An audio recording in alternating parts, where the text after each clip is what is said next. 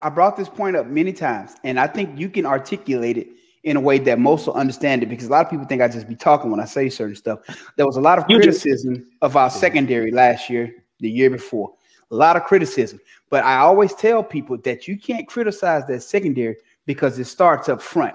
If you're not getting pressure up front, I don't care if you got Deion Sanders himself back there. Nobody can cover all day. I was talked by the great brother Oliver. He said the first pump from that quarterback is on the DB. After that, it's on the D-line.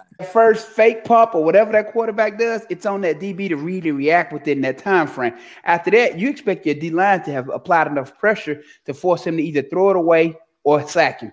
Exactly. And that's what we have not been doing. I was so happy when I saw Steele get the job. You talked about the defensive line, which kind of leads into one of my first questions. Talk about how important it was for you to have those guys up front. You had some dudes, Chris Hood, Shannon Brown, Cornelius Griffin later on. Then you had a dude in the middle, Dwayne Rudd.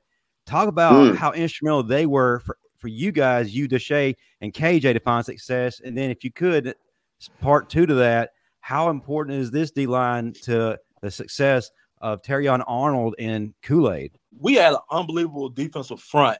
And anytime, it's hard to say, anytime you see a great secondary, because that secondary back then was great statistically. You know, when we went in, even though we lost to Florida, we went in to see Florida, we was the #1 secondary in the country. And a lot of that had to do with that front four and the pressure they put, because it works hand in hand.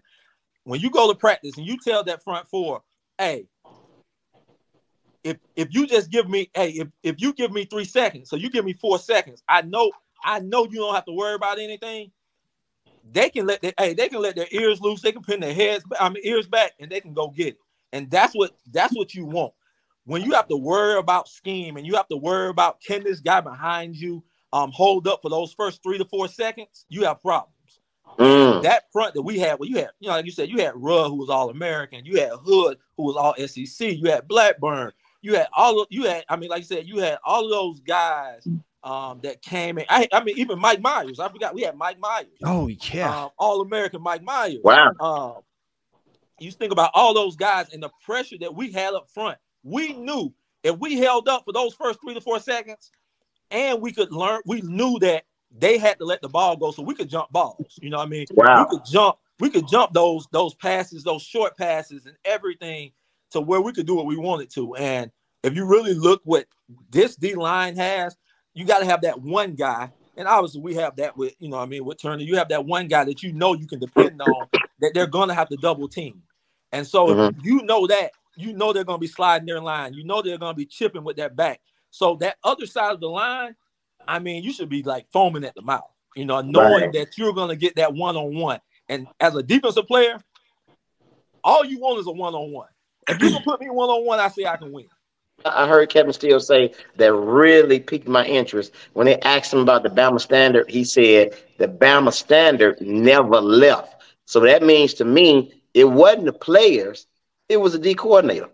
Yeah. So, and one of the things that, I want to see happen that I hadn't seen happen in the past few years with Bama is, like Fernando was saying, when you got those dominant guys up front and they can actually do what we call being people eaters. It also, if they do their job well, in a lot of instances, it'll force teams to leave that tight end in to block. That's one less person you got to worry about covering. It changes the complete dynamics of what you're doing defensively if they have to keep that tight end to block because your D-line is that dominant. So it's a lot easier to cover 3 or 4 than it is to cover 4 or 5.